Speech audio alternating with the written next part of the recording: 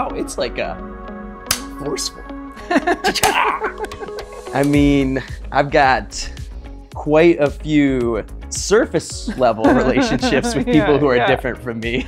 Yeah, like I do too. And if I'm honest with myself, like there are times when I begin to pull away, like if I see, if a relationship is sort of like still in its new phases, a friendship is in its new phases, and then I see something or they say something that I'm like, oh, I think we're pretty different on that. I have a tendency to pull back. Like I don't want to volunteer, like, oh, actually I think really differently than you about that. Like I just kind of try to smooth over it and pretend like, I don't know, just avoid like the it topic. doesn't exist. Yeah, I just want to avoid the topic.